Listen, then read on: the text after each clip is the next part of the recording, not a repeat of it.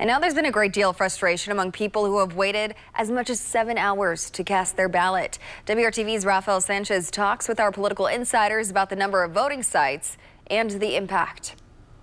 What does that say about the status of voting and the interest in voting that the Marion County Clerk expanding the voting hours at the City County building? It's exciting to see that people are waiting in line, but the bad part about that is that for every person that's in that line, there's going to be people who see that line and don't go out and vote. The Republicans statewide and at the county level in Indiana have done everything they can to make it hard for you to vote.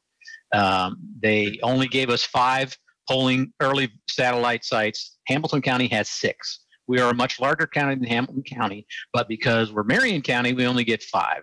The state of Indiana could have and should have done what they did in the primary, which was allow no-fault absentee. We don't have no-fault absentee, and it's because the governor refused to stand up to Donald Trump. And it's one of the most outrageous things this governor has done. It should have been no-fault absentee like it was in the primary. We have more COVID infections in the state of Indiana than we did when we made the decision to make it no-fault absentee. It's an outrage that people are having to wait 6 hours in Indianapolis to cast a vote.